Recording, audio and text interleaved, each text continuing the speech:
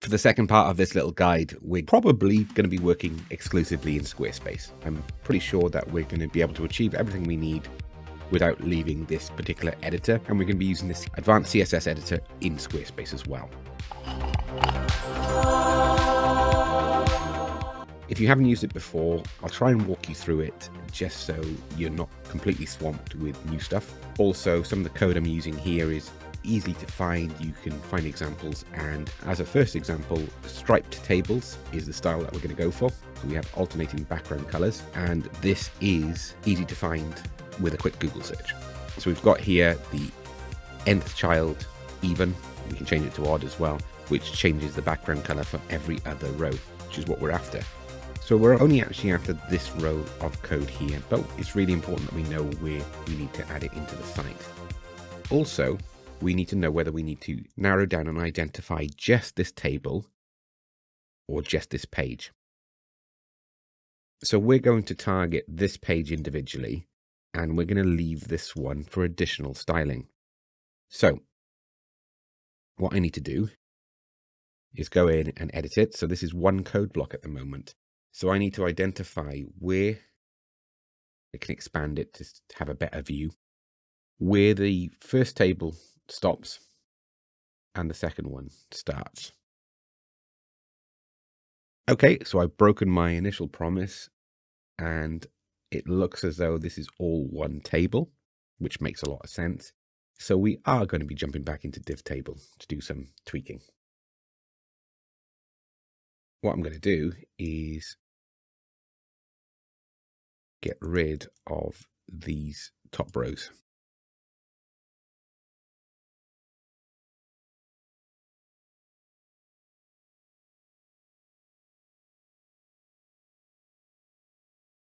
Got to go up to this menu. I'm so used to right clicking, but there's no option for that.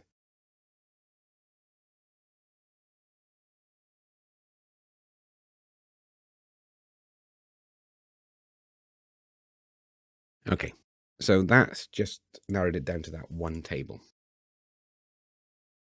The reason why I'm doing that will be apparent in just a bit, hopefully. Okay, so I'm just pasting that in, and now we've got rid of the section above. And we can see that actually already there's a little bit more space to work with. So that's going to really help when we go down to mobile view.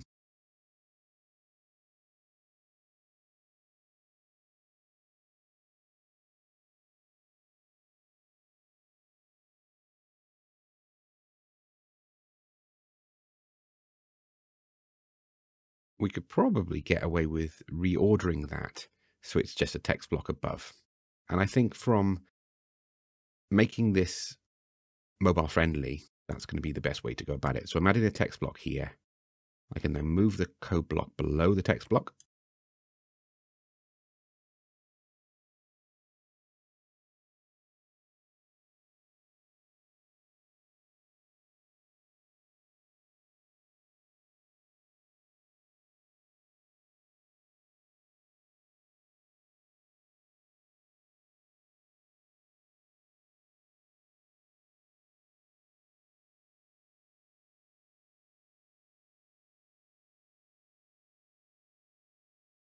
Okay, I don't know where that figure came from. It's when I copied and pasted it from one to the other, it didn't quite work. So I didn't spot that last time. So there we go. We can again do the same thing where we can use Control B just to make that initial part bold. Because the font we use, there's a subtle difference between bold and regular font here, but there we go. So we've got that option there. We can then go using the style editor and actually apply a background on that initial section. And that can work quite nicely. If I go into the settings here for the background, we want quite a small background padding.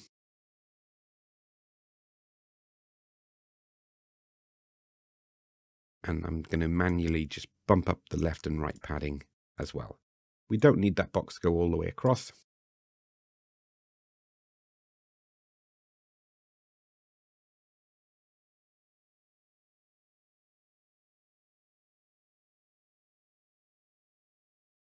Quite happy with that. Just going to create a bit more space between that intro block and the table.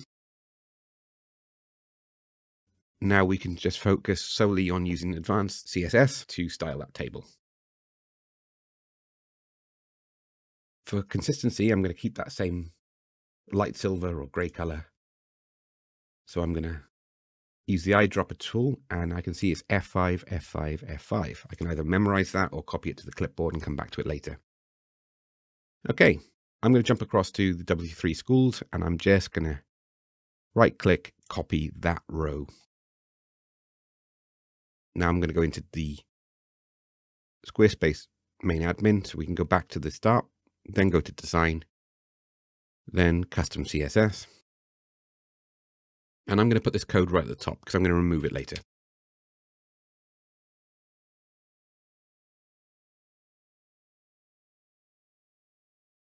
I'm going to paste that in, and then I'm going to put a little comment above it, which will be table styles.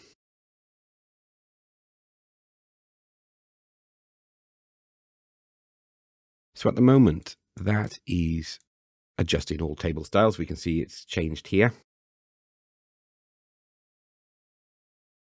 And for all table rows, nth child. If we hadn't changed this, it would have applied the same effect here. So that's why I didn't want it to be the case there. And I think what we're going to do is change that even to odd. Just because there's a better balance. Okay. So we've got the striped effect. That's worked really well. Was it F5? I think it was F5. We can just re-pick the color. Yeah. So that's copied that to the clipboard. I can now change the F2 to F5. Sometimes when you paste it in, it'll add an extra hash, which we can get rid of. And now we've got those colors all matching superbly. Okay. One thing I might want to tweak is I might want to put in a specific color for that first row. So I can copy that effect.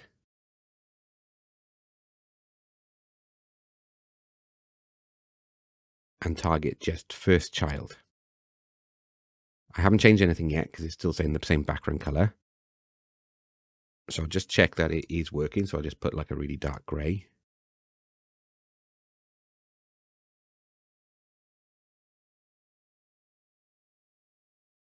The reason I need to put the important tag in is because this second line of code is overwriting the first one. So what I could try and just see if that works is to move it below it in the order. Because how websites read CSS code is it will look at the first line first and then look at the second one. If it overrides the ruling of the first one, it'll go with the last option. So I can just get rid of the important, see if that works. Yes, we can see now that that's overriding the overarching style. Just makes it easier. We don't need so much code. We can get rid of that important tag. Great. So we've got the background color option. We've got the option to change the color. And that's just color, American spelling.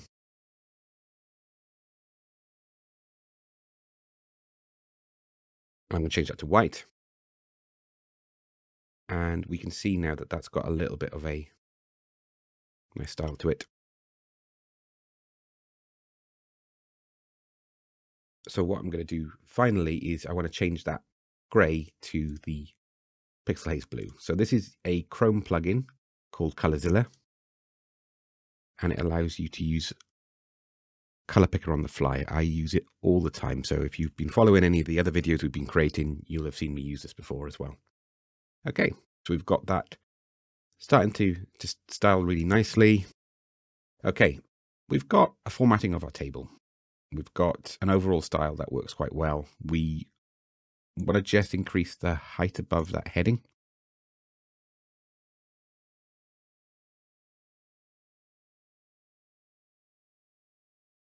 That was a H3. So what we're doing is now targeting the H3 inside the table row.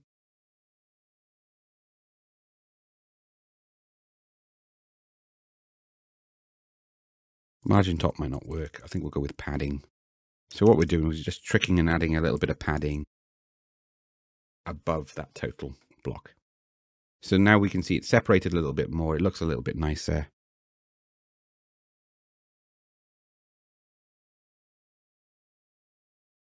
And we've aligned the text to the right, so it just fits nicely on that right-hand side. Now what you could do is you could decide that actually you want to take that total outside of the table. Absolutely fine. It depends on your preferences. But there we go. Some really nice kind of simple styling there. However, this will adjust any table that you have in on your Squarespace site. And what we want to do now is just isolate it to this table. So there's another Google Chrome extension, which is a Squarespace block identifier or find Squarespace IDs. There's quite a few available on there. So this one allows us to identify individual blocks. We can copy that string there. We don't need to memorize it. That's the good news. And now what we'll do is before each line of code, we are just going to paste in that block identifier.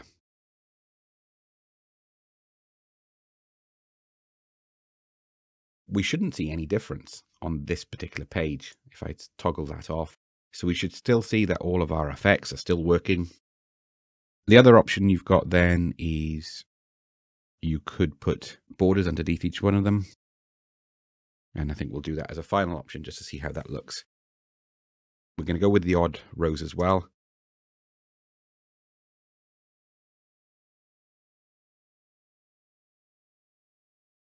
So you could just copy this word for word. And we're going to use that navy color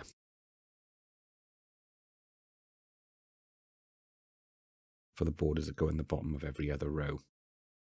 That looks a little bit messy. For the nth child, you could try that with all TR rows.